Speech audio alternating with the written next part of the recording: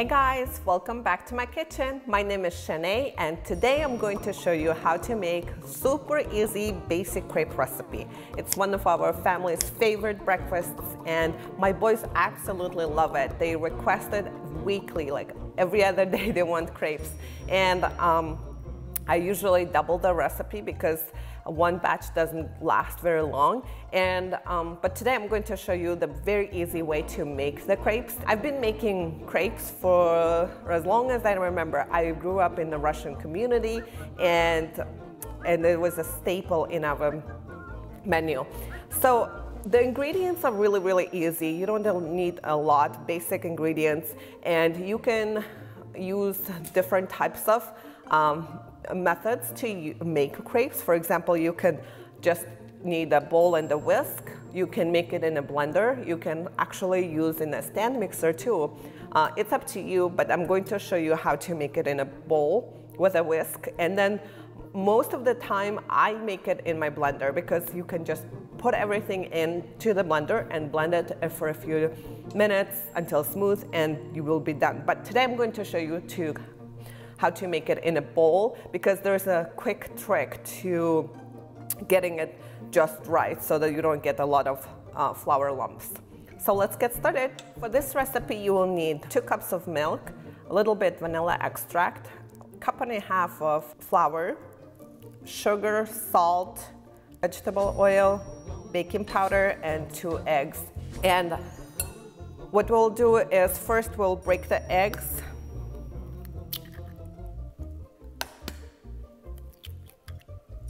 And then we'll whisk it with sugar and salt until nice and smooth.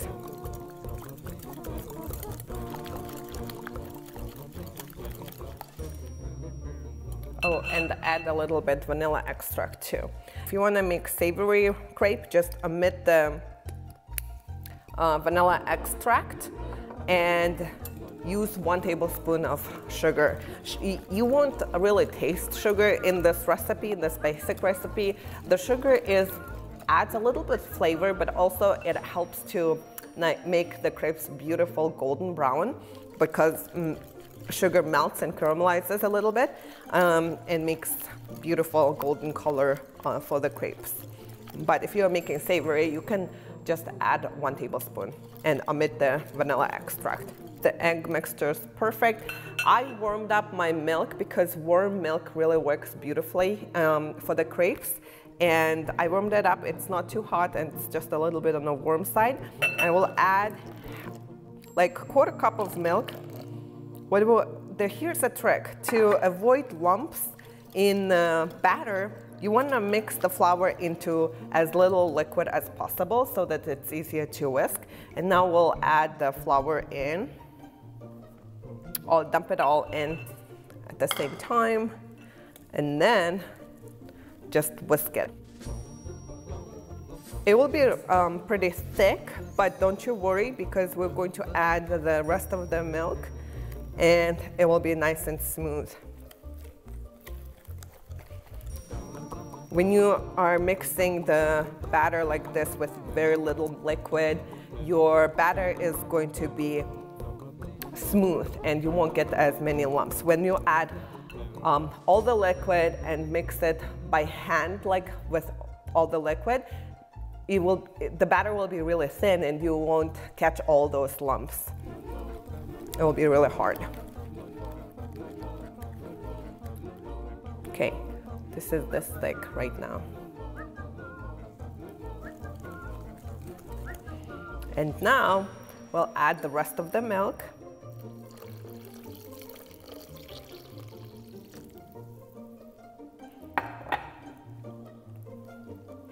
And gently mix it.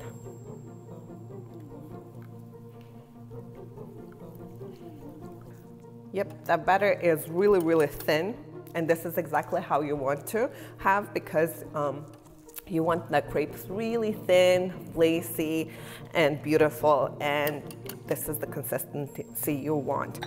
Now, we're not ready to make the crepes right away. We want to cover it and let it rest at least half an hour, preferably 1 hour, or even overnight. When I know I'm gonna make crepes for breakfast, I usually make the batter the night before, and it sits in the fridge for overnight, and the batter will be ready for me to make right away in the morning. Here's why you need to rest it before baking, because we just combined the dry flour with liquids, and now when you're resting, the flour will absorb all the liquid and make really easy batter, and it will be easier to shape and cook the batter. But we're not adding 2 more ingredients for now. It's baking powder and a little bit vegetable oil. Baking powder helps to create that lacy texture with lots of holes. That's how I like mine. You don't have to add baking powder, but if you like lacy crepes like me, definitely add it. And oil, we add oil into the batter because I don't like to oil the pan every time I make a crepe. Actually, I don't oil my pan at all. So with this recipe, when you add the vegetable oil into the batter, you don't have to oil the pan. You just need to use non-stick pan, and it will be beautiful. So I'm going to rest this batter for about 30 minutes, and I will be back, and we'll add these 2 ingredients, and then we'll start making them crepes. And I'll show you how easy it is to shape and cook the crepes. If you've ever intimidated making crepes, there's no need to, because it's really easy. So while the batter is resting, let's talk about the tools that you will need. You just need a simple frying pan. Non-stick frying pan works great. You don't need the special crepe pan at all, and just a non-stick pan works beautifully. I like to use smaller pan. This is the 10-inch pan, and 10-inch means from this end to this end. And the bottom measures about 7.5 inches. So these are not big crepes, and I like it that way. I've made crepes so many times. I break it down to size, and it works beautifully for me. This is a large cookie scoop, and I measure, it's about little shy of 1/4 cup of batter, and I use this, and it works perfectly for my 10-inch pan. It scoops up just enough batter to fill the bottom of my pan, and it works beautifully. Another thing you would need is special thing. It's not special, but spatula. Really, really thin spatula works best for crepes, because when I use regular plastic spatula, they seem too thick, and you can't slide the spatula underneath the crepe easily. So I like this thin spatula. Ideally, you don't want to use this metal one. I had this beautiful, perfect, my favorite spatula, white spatula, which was plastic, and one day it broke. I used it for like 7 years, and it broke one day. It was really sad, and I started using my fish spatula, and it works beautifully too. So that's that, and now let's go ahead and make the batter, the rest of the batter. So my batter has been resting for about half an hour, and now we're gonna add oil and baking powder, and then whisk it again until nice and smooth. So another thing, if you're making the batter the night before, go ahead and the batter might be a little bit thick, so feel free to add a little bit water or milk to thin it out, because you want your batter super thin like this. And now we're going to go to the stove and start frying. Super easy. The most important thing is to preheat your skillet really, really high, and then we'll go from there. So preheat the pan over medium-high heat really, really well. It should be really hot. And then take about 1/4 cup of mixture. And you do want to hear that sizzle. And then as soon as you drop the batter, make sure just swirl the pan really well. Because the skillet is really hot, it won't take long to cook the crepe. And as soon as you will start seeing the edges brown and there's no like liquid batter on top, you want to gently go around the edges to loosen it up. The batter will be like matte color, and then you just go underneath with a spatula, turn it, and there you have it. Usually they say the first crepe never turns out. In Russian they say первый блин всегда комом. But if you preheat the skillet really well, you won't have that problem. If it doesn't turn out well, it's totally fine too. It's cooked straight and you can enjoy it.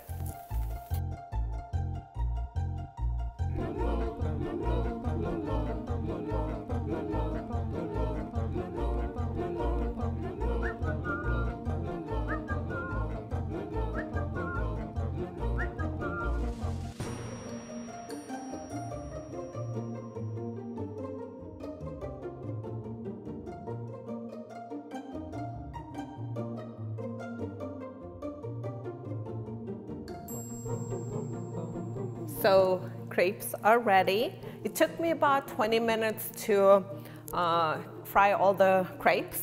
This recipe makes about 20-25 crepes depending on the thickness of them. And I want to show you how to serve this. There are a couple of ways to fold and serve. So for the most part, what I do is I usually butter the crepes and put jelly or Nutella. My kids love Nutella, but it's a treat, and most of the time I serve them with peanut butter, or also peanut butter is really great with this, and peanut butter and jelly. And what I usually do is smear jam all over, and then I just roll it into a tube like this. My kids love to eat like this. Also, the crepe has two sides. One is nice, pretty side, and one is not so pretty side. See the difference? I love this beautiful side. And another way to fold them is, let's do with Nutella. Ooh, this is really thick. We'll just do half of it, and then you fold it into a triangle, like so. And this is actually my favorite way when I'm serving it to a company, for example, and you just put them beautifully on the plate. Another way is, I'm not gonna fill this one. What you do is you fold two sides like this, and then you put the filling inside. It can be sour cream, it can be anything savory or sweet, and then you roll it. This is another beautiful presentation one, and then you roll it like this. I have my savory cheese crepe and served like this. I'll show a picture here, and it's beautiful presentation.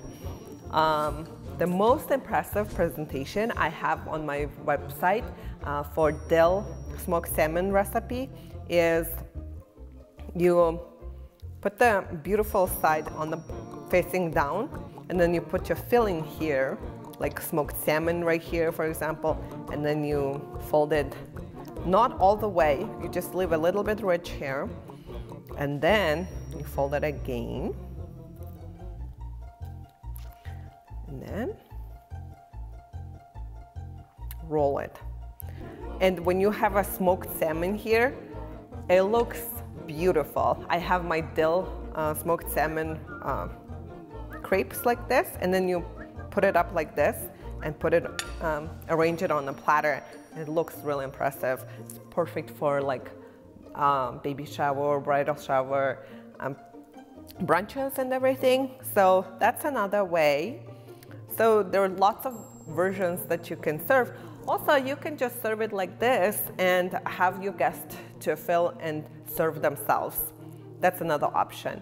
If you really want a beautiful, nice presentation, don't fold it all the way up. Just like leave a little bit ridge so that you can see the layers, and then you do this or this. It adds beautiful presentation. I'm going to do it really quickly and show you how easy and quick this presentation is.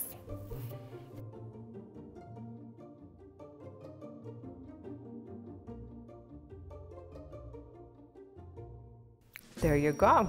How pretty is this? And then you can put some berries in here and it will look gorgeous to serve it. Anyway, I hope you really enjoyed this recipe, and I hope to see you make this and share it on Instagram. Here's my handle for Instagram, and go ahead and take a picture of your crepes, post it on Instagram and tag me, and I would love to see your creations as well. And if you would like to check out my crepe recipes, I have a few variations. Go to my website, Sweet and Savory by Shanae, and search for crepe. And I have dill smoked salmon crepe, I have savory cheese crepe, I have almond and honey crepe, which is gluten-free actually, just uses the almond flour. And I have this basic crepe recipe as well. Also, I have a few crepe cake recipes. I have amazing chocolate crepe cake with chocolate mousse filling. I have red velvet crepe cake with cream cheese frosting. And also I have lemon poppy seed crepe cake. It's beautiful. The crepes with poppy seeds are amazing. They look beautiful. It's gorgeous cake for also for special occasions or just enjoy on a Sunday afternoon, right? So go to my website, check out my crepe recipes, cake crepe recipes. It's really hard to say that, but I hope to see all your creations on Instagram. Don't forget to tag me and let me know. Have a good day. Thank you for watching. Bye. Here you go. I could eat this many. Yeah.